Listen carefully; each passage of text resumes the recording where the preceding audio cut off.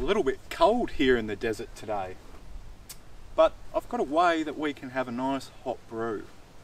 Today what I'm going to show you is how you can make a camp stove out of these three items. It's literally not going to cost you a cent, and it's something that you can even do in your own backyard. What is it? How has it come about? And a lot of other questions to be answered too. But we're going to dive into another interesting video, so stay tuned.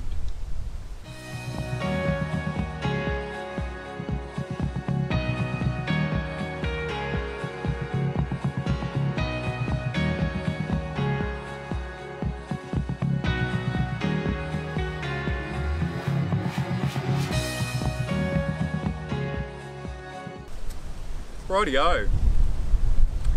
I'm always looking for, I guess, ways that I can reduce weight in my car or in the Land Rover.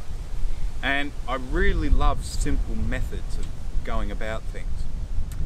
And what I'm going to show you here today is actually how to make a Benghazi camp stove.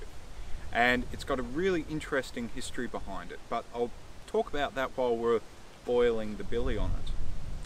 What I'm going to be using is the galvanized bucket here. Now typically you would use an oil drum, or back in the 1940s you would use a biscuit tin. So a vessel that holds about 18 litres to 20 litres. You need that, you need petroleum or gasoline, and you need sand. And funnily enough, out here in the desert there's plenty of sand. So let's make this camp stove, light it up and get a brew going.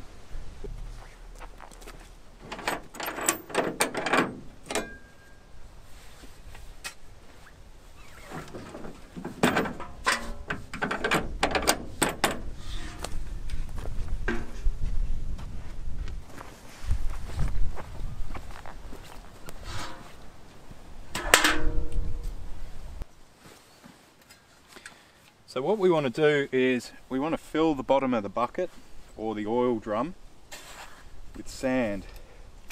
We want to make sure, obviously, we haven't got any bits of wood in it, because they're going to get set alight. That's pretty good. Okay, on to the next step.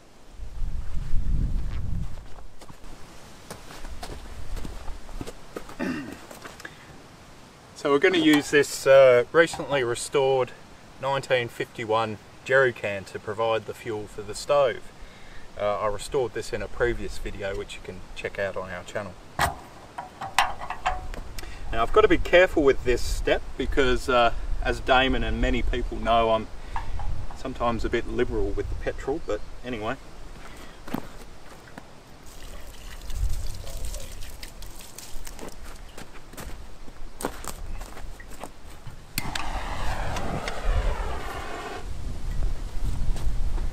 And there you have it. All we need now is a bit of mesh, which I'll sit in there.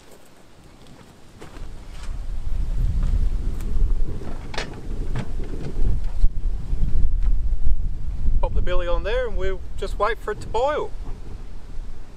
It's that simple.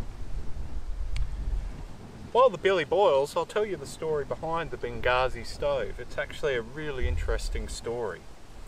But I'll just make sure I've got the tea leaves ready first. So the Benghazi stove came about in 1941. And it's actually really interesting. Obviously World War II broke out in 1939. France fell in 1940. And then the Italians thought they'd get in and do what they could in North Africa, and this obviously aggravated the British and obviously the Commonwealth troops too. And so what started was the North Africa campaign. Now the one thing that the British found and the Commonwealth troops found was that the actual stoves that they were issued with were completely and utterly useless in the desert. The one thing about the desert is sand sticks to absolutely everything, and being out here in the desert, I know that only too well. So the stoves that they were actually issued with sand got into all the components and it just simply didn't work. But the one thing that they had surplus amount of was fuel and drums. So what they'd do is exactly what we've done here. They would put sand into a drum and then you'd pour petrol in it. Now, what's really interesting is sand is permeable, and this means that the actual grains don't line up. So when you actually pour water or petrol or some kind of liquid in, it'll actually soak in or actually go down into the sand itself. So it creates almost like a bit of a wick, you could think. By then lighting it, you've then got yourself a portable campfire. And the fantastic thing about it is that when I'm finished with this, I'll kick the bucket over, I'll scatter the sand out, and then I'll put the bucket in the back of the Land Rover and drive off. And there's no sign of myself actually being here. So that would have been a real benefit to the troops in North Africa during the Second World War. And this was also used in great effect later on, obviously with the invasion of Europe in 1944. So anyway, I just thought this was a really interesting piece of kit, and it's something that you can literally make out of nothing. This is just a galvanised bucket I had kicking around in the shed. A friend of mine's doing some renovations, so I asked him if he had a bit of Rio mesh to go in a concrete slab, and then just the billy, and that's it.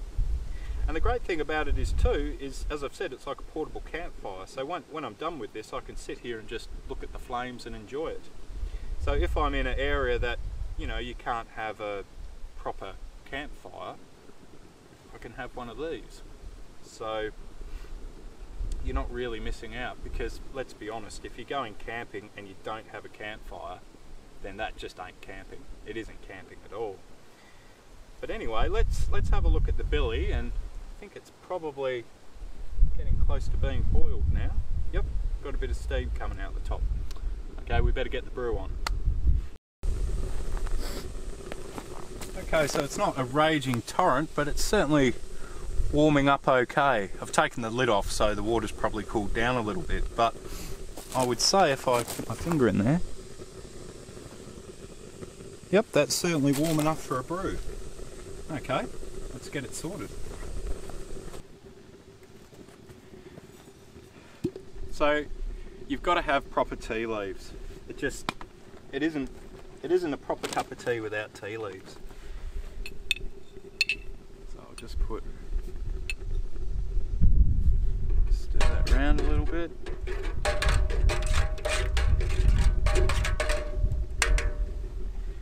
Now, many of you probably think, oh, that's an absolute pain because you've got to take a tea strainer with you. It's not the case. If you let it settle for a bit and you put some cool water on top, the cool water actually acts as a barrier and keeps the tea leaves down to the bottom of the actual billy can. So that's a top tip for you. Anyway, we'll get a bit of instant powdered milk.